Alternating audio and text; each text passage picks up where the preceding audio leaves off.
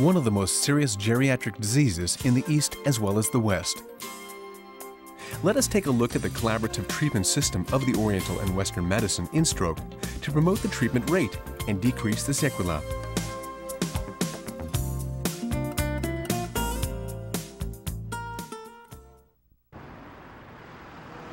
At any hospital, most of the patients in the Department of Neurology are apoplectic patients. A stroke in Oriental medicine is defined as a disease that causes conscience, motor, and speech disabilities due to an occlusion or rupture of the cerebral vessels. 아직 흔적으로 남아 있습니다. 그래서 저런 흔적은 향후에도 지속적으로 남아 있기 때문에 예방을 하시는 게 제일 좋지 않겠다는 생각이 듭니다. A stroke, also called an apoplexy, is the most serious adult disease in the East and the West. The diagnosis of strokes has been in existence since ancient times. However, many people still fear this disease because it is incurable. A stroke is a cerebrovascular disease, a case where the constricted cerebral vessel ruptures due to pressure or external stimulus is called a cerebral hemorrhage. And the case where toxic wastes build up in the cerebral vascular wall, narrowing the space so that the blood cannot flow properly, is called cerebral infarction.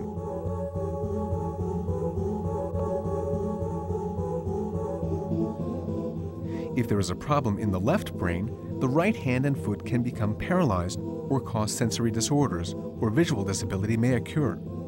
And if there is a problem in the right brain, then disabilities will occur on the left side of the body.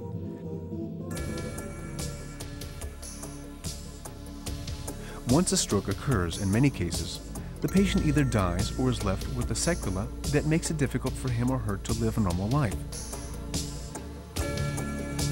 Therefore, the disorder causes suffering not only for the patient, but for the entire family. In Oriental medicine, a stroke is seen as developing when accumulated stress and overexertion come together with a weak constitution.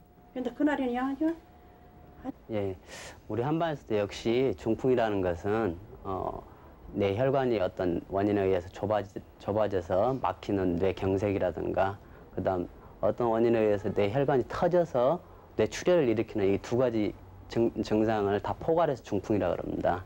그런데 뇌경색 같은 경우는 대부분 어떤 음식이라든가 혈관이 노후된다든가 이런 원인에 의해서 우리 한방 쪽에서 이야기하는 습담이라는 그런 원인 물질이 자꾸 쌓임으로 해서 결국은 그것이 뇌경색을 유발하는 원인이 됩니다. 뇌출혈 같은 경우는 그런 습담이 쌓임으로 해서 우리 한방적인 병리 기전에 의하면 이 화라는 것이 같이 병발을 해서 그 화학 기운에 의한 뇌혈관이 터짐으로 인한 증상이 뇌출혈입니다. 안녕하세요. A cerebral infarction patient in his late 30s. 좀 어떠세요? 말씀하시기 특별히 힘들진 않으시고요. 혀 한번 길게 대보세요. 네, 됐습니다. 발목 한번, 발가락 한번 움직여 보세요. 이 해보세요. 2, 5, 예. In Oriental medicine, the basic principle of treating a stroke is to improve the qi and blood circulation. It is not an exaggeration to say that the amount of qi circulation restored during the 1 to 2 months of stable period will determine the degree of sequelae. The most general treatment for strokes is acupuncture. First, a filiform needle as thick as a strand of hair is applied to the occluded meridians related to the brain. This is a treatment to improve the obstructed qi and blood circulation. This treatment also prevents the muscles and joints of the hands and feet from hardening. Moxibustion is a treatment in Oriental medicine that cannot be left out in treating strokes. Oriental medicine sees stroke patients as lacking the yang qi, the energy that preserves life.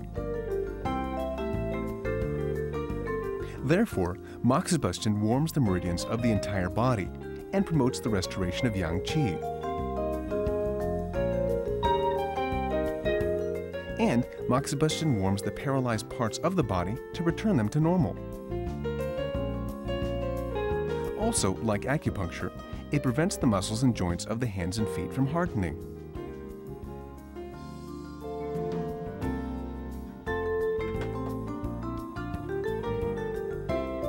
Applying giant moxa on several points of the meridian on the stomach will also promote qi and blood circulation.